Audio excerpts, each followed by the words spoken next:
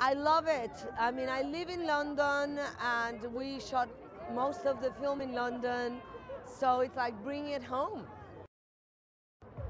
I play Ajax, and I am leading the Eternals here in planet Earth because we've come with a very special mission. We have to get rid of the deviants, and it's my job to organize them so that we succeed. It was really excited.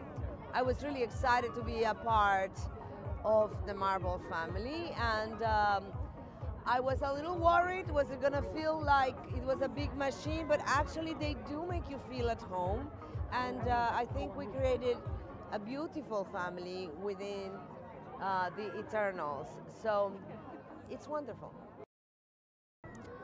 I think the audience can expect that Eternals is going to have a the DNA of Marvel. You can feel it very strongly, and yet at the same time it's completely different than anything that they've ever seen before. The best part about it was working with Chloe. She is incredible, she's a genius. I learned so much. I really enjoyed every second of it. I have so much respect.